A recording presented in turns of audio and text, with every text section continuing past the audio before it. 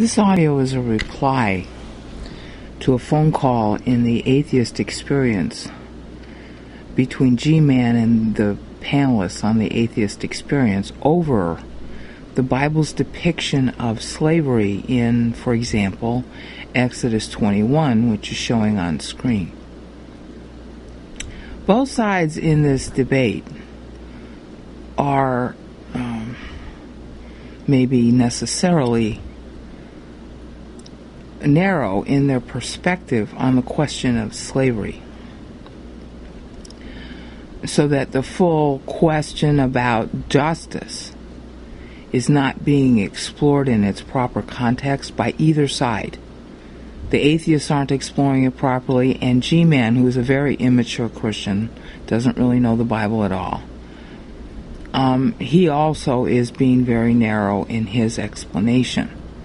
However, even though he's an immature Christian, he's right in what he was trying to say.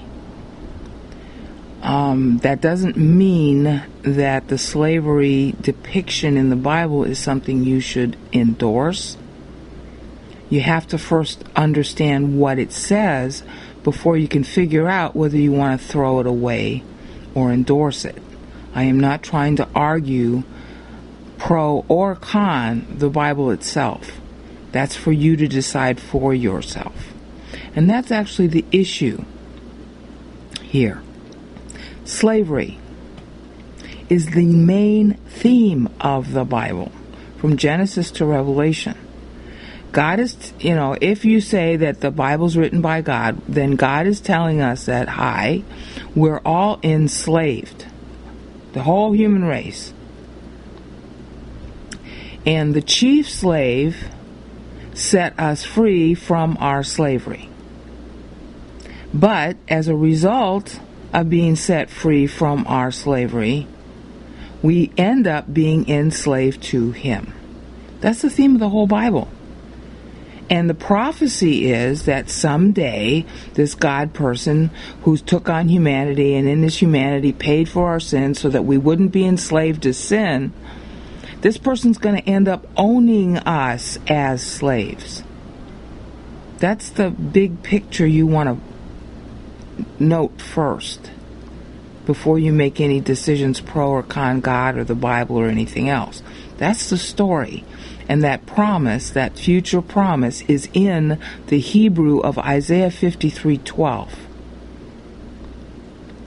And if you want to see me prove it from the Hebrew, I did a series. I'll link the video to it in the video description, because I go through the Hebrew of Isaiah 53:12 so you can see it for yourself, because it's mistranslated in all Bibles. All Bibles mistranslate that verse. It says he will inherit everybody and own them. And not only that, but the mature believers become kings. That's in other passages of the Bible. And the other people will be booty,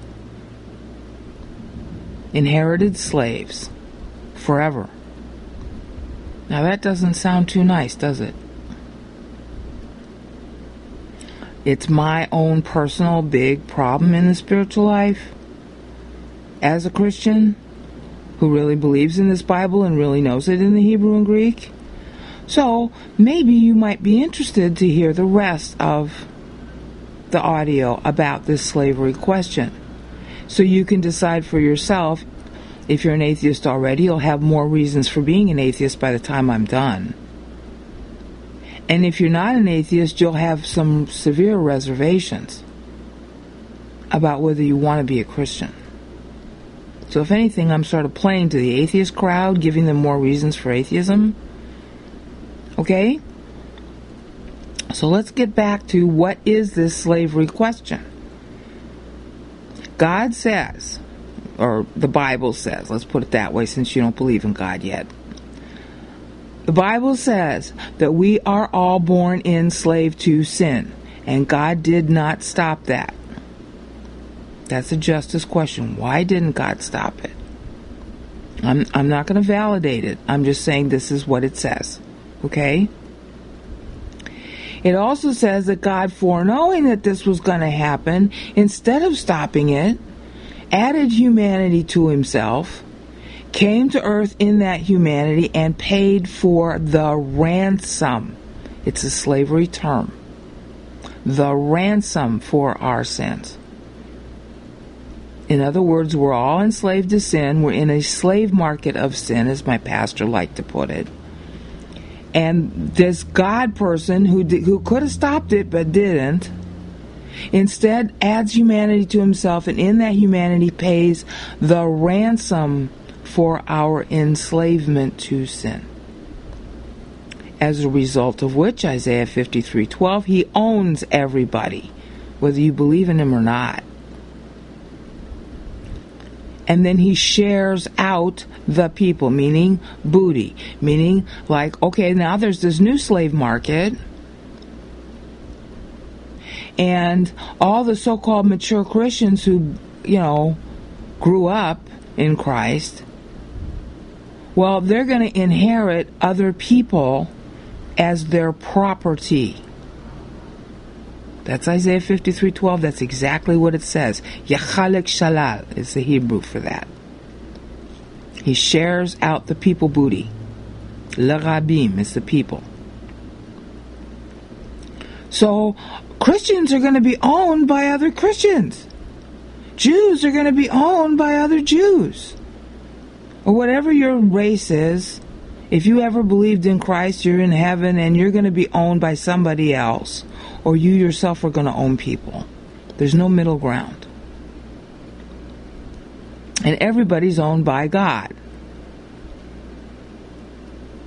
Now, how moral is that? If you're an atheist right now, you're probably bristling. And I'm not going to try and stop you from bristling. I'm not going to try and justify this to you. I'm trying to just say what it says, because apparently nobody's being honest here.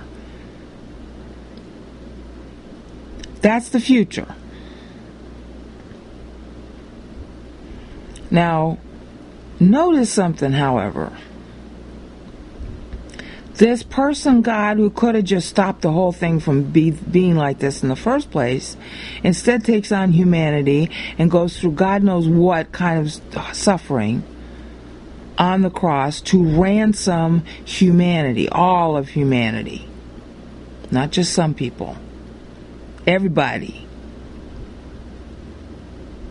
And as a result, he gets to own everybody he paid for, which is everybody. That's also Isaiah 53:12. So what happened here? He sacrificed his life so that we could be slaves to him rather than slaves to sin. Now, your average atheist is going to say, well, what's sin? Sin is a mindset that is basically parochial and childish. And it tries to solve its problems, therefore, in a parochial and childish way. So the issue before the human race, whether you believe in Christ or not, that's the only issue. It's not about what other sins you sin. If you believe in Christ, you become his slave. That's a fact. Ain't no way around that. If you don't believe in him, even though he owns you, he will not be your master. You are your own master. Now, every atheist is pretty much aware of this in some vague way. And every atheist says, well, I want to be my own master. And believe me, on a personal level now, I'm talking not just Bible facts. On a personal level, I empathize with that. I personally don't want to be my own master, but I can empathize why you would be. The Bible is essentially saying, hi, you're going to be happier as a slave in Christ than as your own master. That's the contention of Scripture. I'm not saying you should believe it or like it or want it. I'm just saying what it is. You do with that information what you will. And everybody's deciding down here whether they want to be their own master or whether they want to be a slave of Christ. In order to be a slave of Christ, all you do is believe He paid for your sins. That's the ransom for your slavery. That's how the Bible depicts it. It's legal language in the Bible. Ransom for slavery. Technically, that's what it is. You believe in Him, you become His slave forever, not just for this life. And whether you're a good slave or a bad slave after that is another issue. If you don't ever once believe He paid for your sins, then you are not His slave, you are your own master.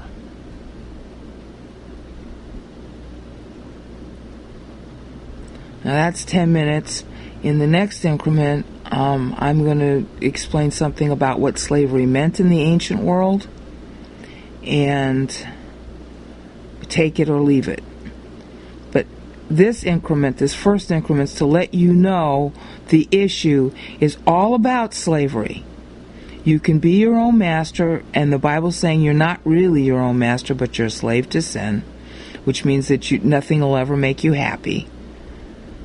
Or you can become a slave to Christ, and then Galatians 1, for example, says that makes you free under God. But you are a slave to Christ forever. And that doesn't sound too good, does it? Well, depends on whether or not being your own master is a better deal than being a slave to Christ. And that's the major issue in the Bible. Because in the ancient world, and this is a segue into the next increment, in the ancient world, a lot of people wanted to be slaves. It was a cushy job for most people. You could be forced to become a slave, or you could choose to become a slave. And the Bible handles both situations. So, is slavery moral or not? Well, it kind of depends on what kind of slavery it is. I'm not trying to justify it. I'm just fleshing out the issues. If I am my own master, what am I? If I become the slave of somebody else, what's my life like instead? In this life, whether you believed in God or not, you're always picking who's your master. If I'm my own master, then I have to take care of everything myself. If somebody else is my master, then I have to do what my master says. But at the same time, a whole lot of things are taken care of for me. You're making that decision 9 to 5 for whoever is your employer, because they're your master during those hours. Or you're working for yourself like I do. I own a business. And let me tell you, when you own your own things and you're your own master, you're the chief slave of everything that you own. So that's the heart of this slavery issue, whether you believed in God or not. And at the Bible level, it's saying, hi, you can be your own master, or believe that Jesus Christ paid for your sins and then He's your master. Which do you choose? In the next increment, hopefully I'll go through more about the whole argument with the slavery issue in the Bible, and then you tell me whether I screwed it up or not. Feel free to be blunt, okay? I don't censure anything but bad scholarship. Peace out.